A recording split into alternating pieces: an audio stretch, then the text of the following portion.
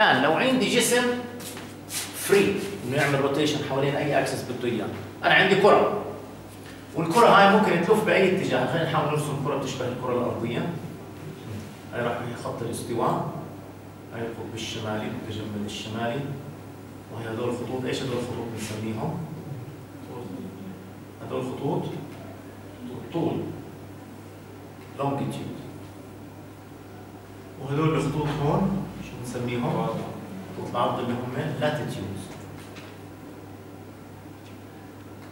لا اوكي، وهي عندي هون في الاكسس، وهلا بالحاله العاديه مثلا عمالنا بنقول انه هذا الاكسس عماله بلف، عمالها تلف حوالين هذا الكره مثلا. هلا هون بالحاله هاي ما في شيء بمنع هاي الكره انها تلف حوالين اي 3 اكسس بدها اياها، مضبوط؟ فيش شيء بمنع هاي الكره انها تلف حوالين هذا الاكسس او هذا الاكسس او هذا الاكسس، هي فري. اذا كانت هاي الكره مش سيمتريكال حوالين الاوريجن تبعتها، يعني الماس مش موزعه بشكل متساوي، راح يبدا عندي يصير في ظاهره غريبه جدا. ايش هي الظاهره هاي؟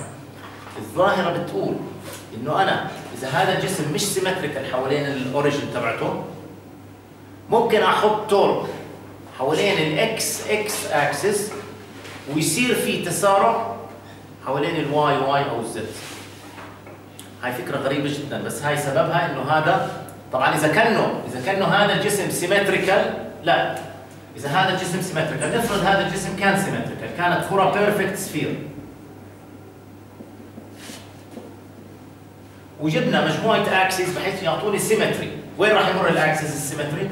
راح يجي عندي اكسس راح احطه هون، وراح اسميه هذا الزد اكسس البوزيتيف مثلا، وهذا الزد النيجاتيف، وبعدين راح احط كمان 2 اكسس، خلينا احط واحد هيك جاي واسمي هذا الواي، وراح احط واحد هون على الدائره جاي هذا الاكس.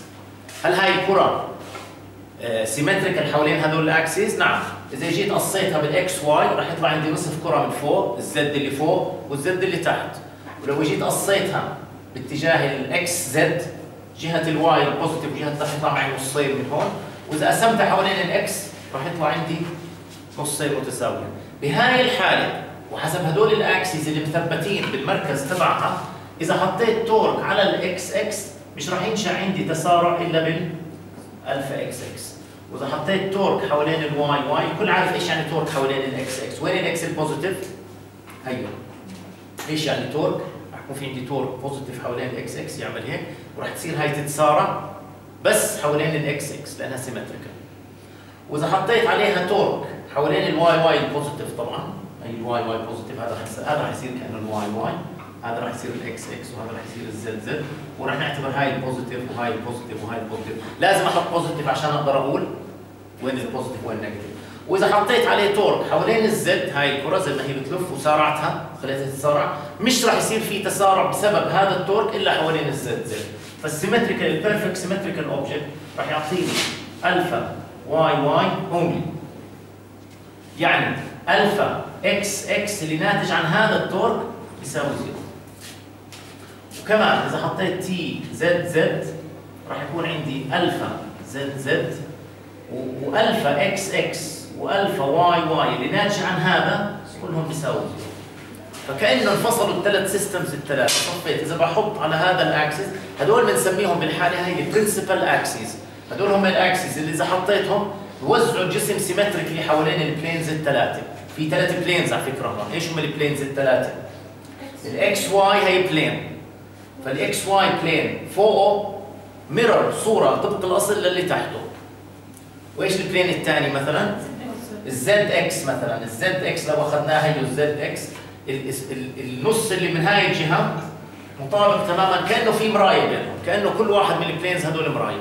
والثالث اللي هو راح يكون الزد واي هي هون، واللي طالع الاكس من هون، وهاي راح تكون النصف الكره اللي هون صوره طبق الاصل عن اللي موجود هناك. اذا هاي الحاله صحيحه وهذول هم البرنسبل اكسيز، بالحاله هاي لو حطيت تورك بوزيتيف تورك على اكس اكس راح يتسارع عندي الفا اكس اكس، وراح يكون التسارع واي واي وزد زد، بس الناتج عن هذا زيرو. فكانهم معزولين الثلاثه كلهم عن بعض. هذا بس في حاله اذا عندي برنسبل اكسيز وكان هذا بيرفكت.